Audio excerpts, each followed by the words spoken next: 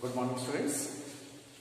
In the last class we completed the lesson, that is the number system. So in that exercise 1.4 I left. I will explain that one once your regular class starts. Okay. Now come to the second chapter that is there in the first part of your textbook, that is Introduction to Euclid's Geometry. Now when you come to the geometry, in your mind, what you will get? See, the word geometry comes from the Greek word that is geo, which means earth, and metri or metron means measure. It is believed or geometry gets originated to have in order to measure the land. This branch of mathematics, geometry, was studied in various ancient civilizations in a different way. The various civilization that is you studied in your social, Egypt, Babylonia, China, India, Incas, etc. The people of this civilization faced several practical problems in order to measure the land and all. So as the result of that, this development of geometry came into existence. Now, when you come to your lesson, who is called as father of geometry? As you know, Euclid is called as father of geometry. Why? Means he had given me various axioms and various postulates so that we use in order to solve some practical problems that we face in geometry, and in order to prove the theorems and all. Alright, and now here in the lesson, beginning 2-3 pages, they had given you an introduction about geometry, so that you read repeatedly, you will come to know how it came into existence and the various mathematicians that they worked in this field. Now when you come to the Euclidean geometry, mainly you have to know axioms and postulates. These axioms and postulates are nothing but they are universally truth statements which can be accepted without any proof or construction. Such statements are called as axioms and proof. They don't need axioms and postulates. They don't need any proof.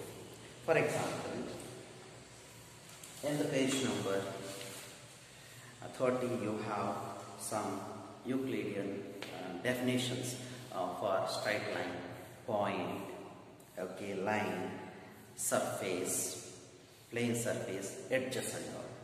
So those points are keywords for you in order to understand your geometry. Okay, a point is the one which has no breadth, a line is a breadthless length, the ends of line are points, a straight line which lies evenly with the points on itself. So all the points will lie evenly. A surface is that which has a length and breadth only. A surface is one which has length and breadth only. The edges of surface are lines. The plane surface is a surface which lies evenly with the straight lines on itself. So coming back to the next part, that is axioms. As I told you, axioms are the special statements. They don't need proof. They are accepted universally. Some examples for that are else axioms are what are axioms, and give examples or state some axioms they may ask you. So in such a case you have to write these in the page number 31. Things which are equal to same thing are equal to one another. If equals are added to equals, the wholes are equal.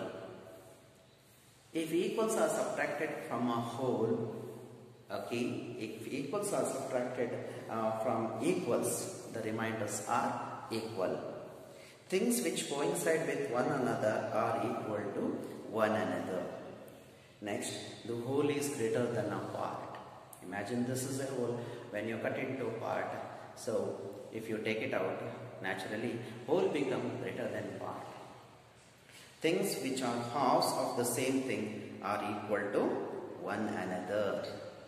Okay, things which are halves of the same thing, and you divide into two parts. So exactly, then the same things are equal to one another. Things which are double of the same things are equal to one another.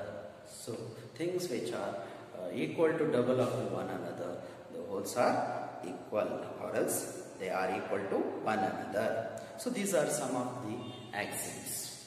Okay, so try to write all these axioms I had given in the notes, and recollect in your mind when you are seated freely. Axiom 1, axiom 2, like that you keep remember. It will be useful in order to prove the theorems. So next comes postulates. So these are also called as Euclidean postulates, and we are going to use these also in proving the theorems and solving the sums. Now, there are 5 Euclidean postulates. What are those means? First one, a straight line may be drawn from any one point to any other point. Can I imagine the 2 points? Like this or like this? Okay, a straight line may be drawn from any one point to another point. Next, given 2 distinct points, there is a unique line that passes through them. So, unique line can pass through a 2 distinct points. So, these are important in order to solve the exercise sums. Remember all this properly. A terminated line can be produced indefinitely. So, you can see the figure that is given there. The terminated line can be extended indefinitely if you have the space to extend. Okay, then the third postulate is that a circle can be drawn with any center and any radius. A circle can be drawn with any center and any radius. See, keeping this as the center also you can draw a circle. Keeping here the center also you can draw the circle, and you can draw with the same center bigger circle also. As a result of that, okay, a circle can be drawn with any center and any radius. All right angles are equal to one another. All right angles are equal to one another. So all the right angles means 90 degree. All the right angles are equal to one another. Next, the fifth one. If a straight line falling on 2 distinct straight lines makes the interior angles on the same side out, if it is taken together less than 2 right angles, then the 2 straight lines, if produced indefinitely, meet on side on which the sum of the angles is less than 2 angles. You can observe the figure that is there in the page number 33. So, where the P and Q, the interior angle 1 and 2, you can see, right? So, that will be less than 90 degree. And if and only if it is less than 90 degree, so if you extend those, they, or else if you produce those lines, they will meet at one point. So that is the meaning of fifth postulate. So there are 5 postulates that you have to remember along with your axioms. So next, some proofs are given, and one theorem statement is that 2 distinct lines cannot have more than 1 point in common. 2 distinct lines cannot have more than 1 point in common. So they can have only 1 point. You keep it in your mind. Now coming to this exercise 2.1. Oh, exercise 2.1 we will see.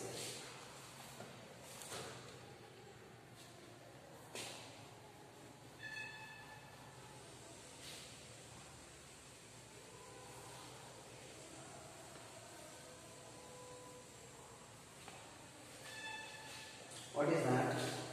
Only one line can pass through a single point, whether it is true or false. If it is false or else true also, we have to give reason.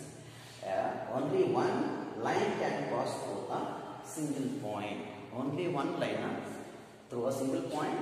No, it it is possible to only single line can pass through a single point is the question. False. Reason is that through a point we can draw infinite number of lines. Right? First one is what? False.